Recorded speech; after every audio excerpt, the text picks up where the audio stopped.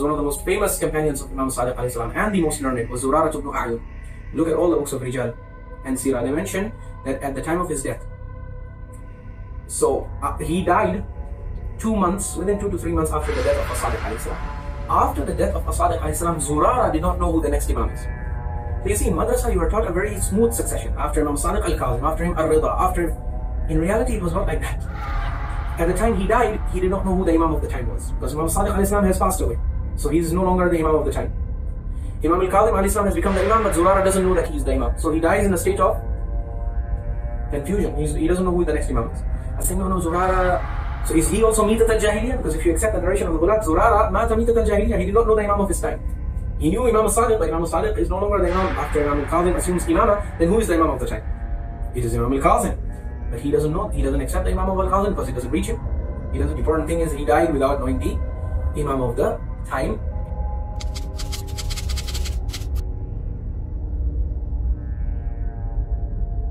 Narrations in Bihar that say that the names of the 12 Imams were written on the Arsh. In fact, a whole plethora of narrations were fabricated giving all the 12 names.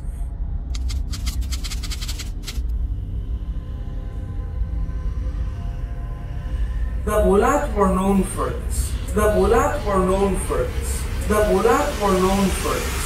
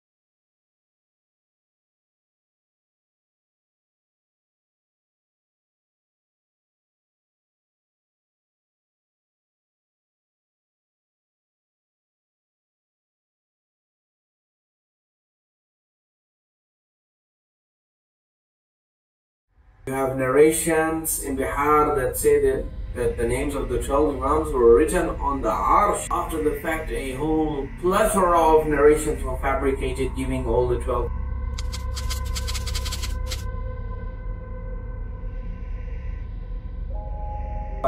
Even a 5-year-old kid will catch you.